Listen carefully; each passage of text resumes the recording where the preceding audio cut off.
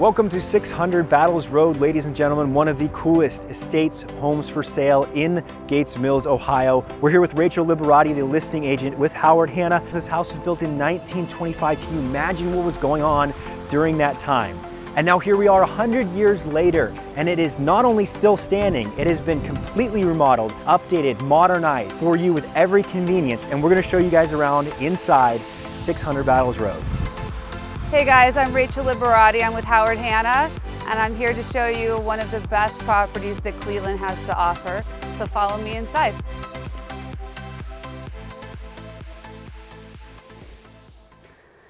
All right, come on in. Welcome to Battles Manor. So the current owner of this estate is Roman Coppola, who's a celebrated filmmaker and vintner. And when he contacted me, he wanted to find a pre-war home. I know a lot of you have probably heard the term pre-war, but not many people really know what that is. So a pre-war home really refers to a property that was built at the turn of the century, the 20th century, up until World War II. So it's roughly 1899 to 1939. And the significant features of a pre-war home are always going to include complete hardwood red oak floors, high archways, high ceilings, rounded archways, and lots of fireplaces. In fact, there were so many homes using the fireplaces, and this is when they became very popular, that FDR actually termed his fireside chats based on the pre-war homes. All right, so now that you had a little history lesson, I'm going to take you through and show you.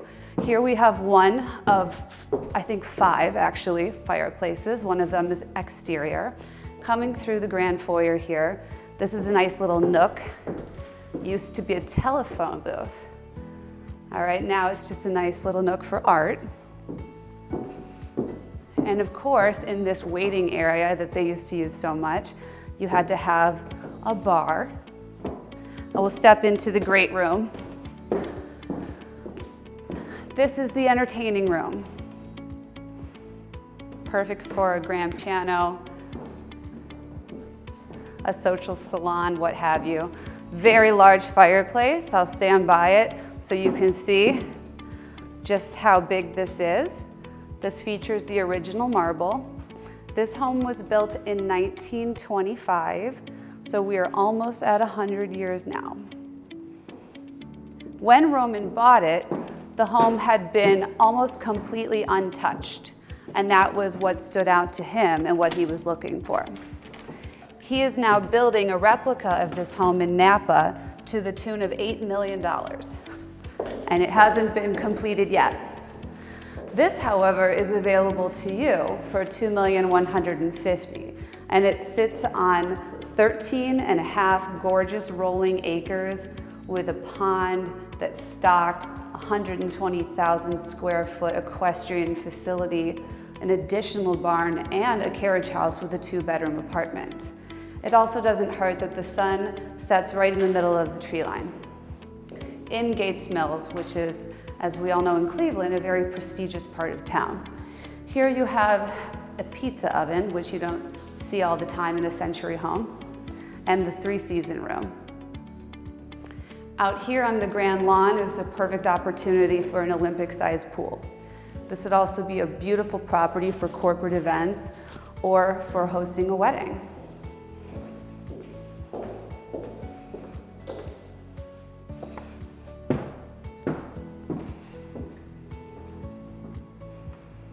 I'm gonna go into the office now.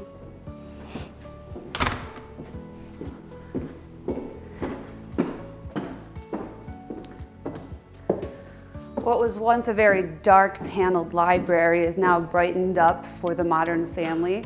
Since most of us work from home now, we had to have a very happy environment for the office.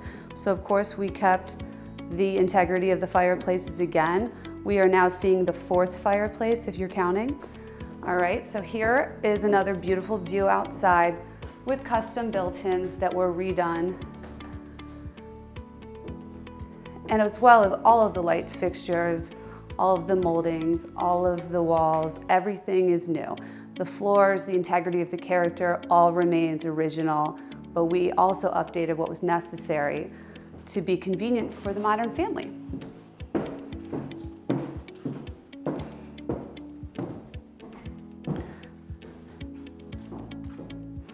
If you like to entertain, welcome to your dining room. This dining room, of course, could serve as many different things since it's an enormous room, but I do love the grandness of it. The flow of it works very well for entertaining as it opens up to this outdoor patio, giving you direct access to outside, as well as direct access to the kitchen.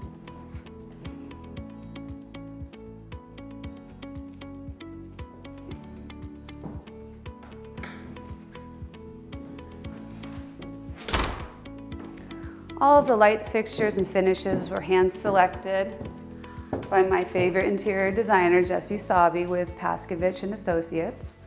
And Jim Fox, the general contractor, did all of this custom cabinetry. And a nod to the pre-war is this beautiful red oak countertop. That was not an accident.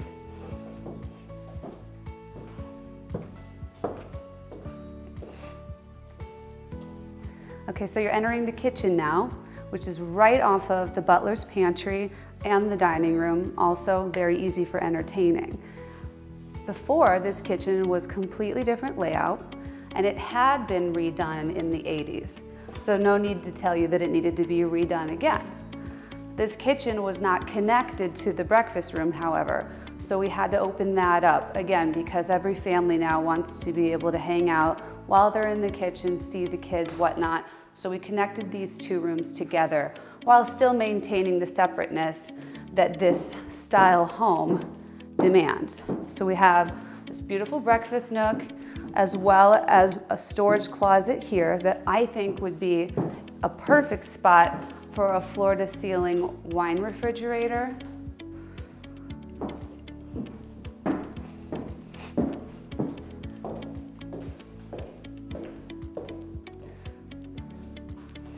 And now the show-stopping kitchen. All of this cabinetry is completely custom, and as you can see, we did not skimp. We've got some beautiful features here, and as well as all of the built-in microwave. We have all new appliances, of course. Another nod to tie in the red oak underneath the farm sink.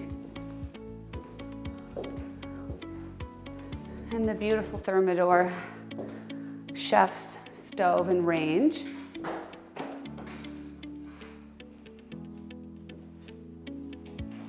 And then the best view from the whole house right here.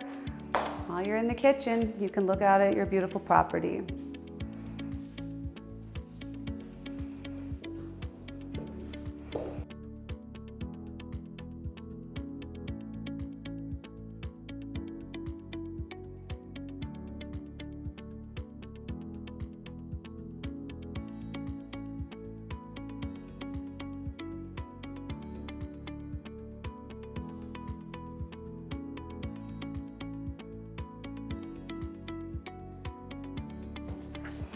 Oh, hi again. Okay, just reading in my little spot here at the top of the staircase as we enter into the primary suite.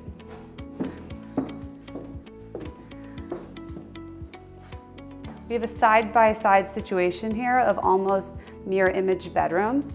We reserved one bedroom for the walk-in closet and one for the bedroom. So we'll come over here.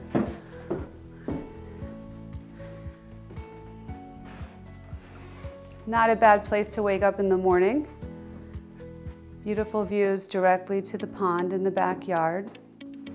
And then a nice sitting room as well, which is not the closet as I just mentioned,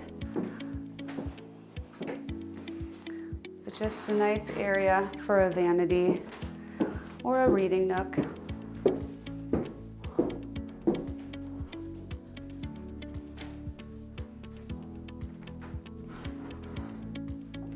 This is a king-size bed, so as you can see, it's a very large room. Again, we have the classic rounded archways and the solid oak floors. We also, I should mention, kept the registers here, but they are not in use. We have 4 brand new furnaces and 4 brand new air conditioners. This is just because we love the charm and the look of them, but they're not actually being used at the moment. So we have 2 furnaces in the 2 furnaces in the attic and 2 in the basement, and then they're zoned all over the home. All right, so coming into the bathroom. So while people want turn of the century charm, you'll better guess they also want to have modern amenities. And so to please everyone, we figured we need to have a really beautiful primary bath. This bathroom had to be completely restructured and resized. So we actually had to steal from 2 closets on the other side of the hallway in order to make room for a proper sized bathroom. Another amenity that you don't see in a pre-war home is a very large walk-in closet. What once was used as a bedroom, perhaps a nursery, is now the perfect space for a glamorous, enormous closet.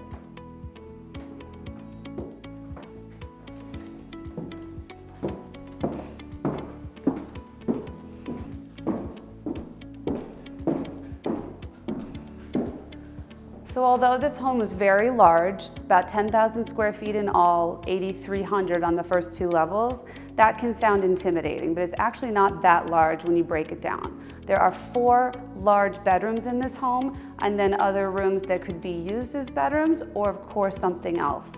So it's actually not that large when you're in it. All right, so come on through to one of the other large bedrooms.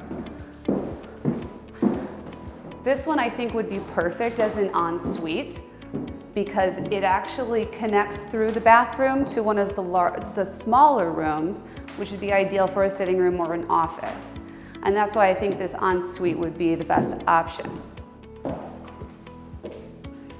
Every bathroom upstairs has been completely gutted.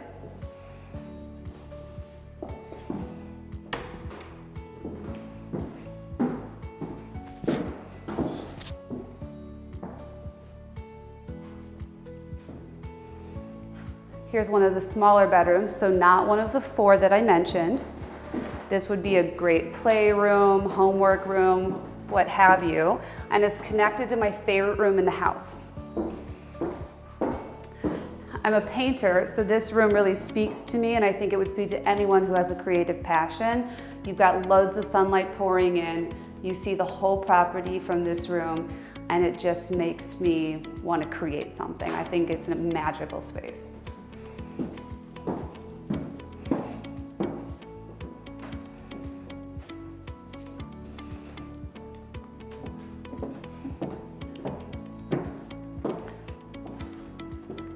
So this large hallway that connects all of the bedrooms other than the primary has tons of storage.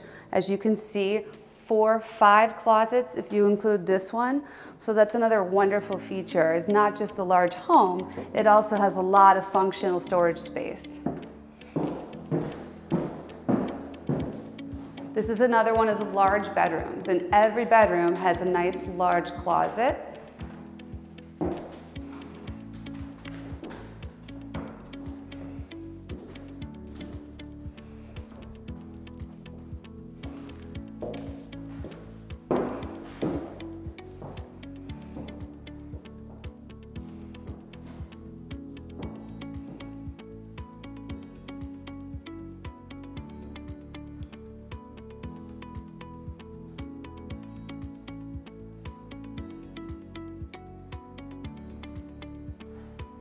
Okay, and here we are in the 4th large bedroom.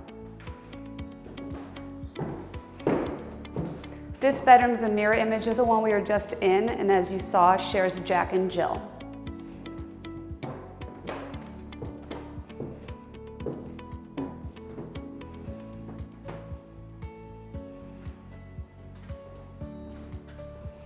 As we come down this arched hallway, you're going to notice this other feature here. Again, just small details that you don't see anymore that make this place super special.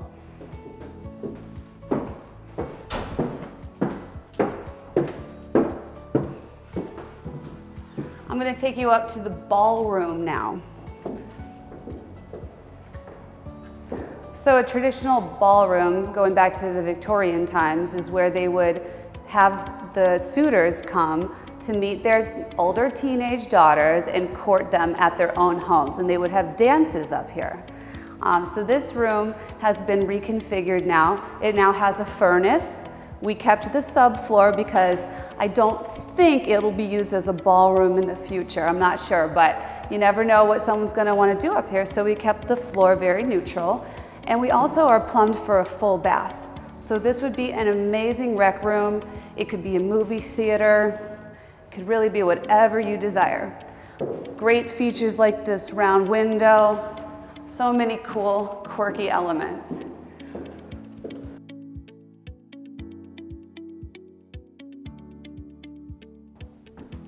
So would you be surprised if I told you that a nearly 100-year-old home had second floor laundry?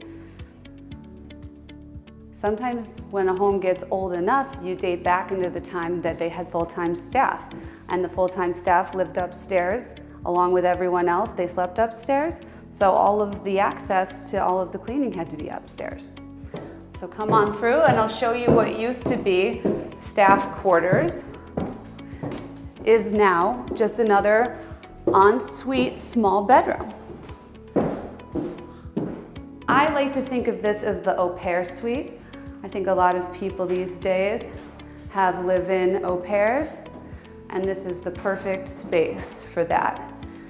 Another use for it, of course, would be a great office or craft room.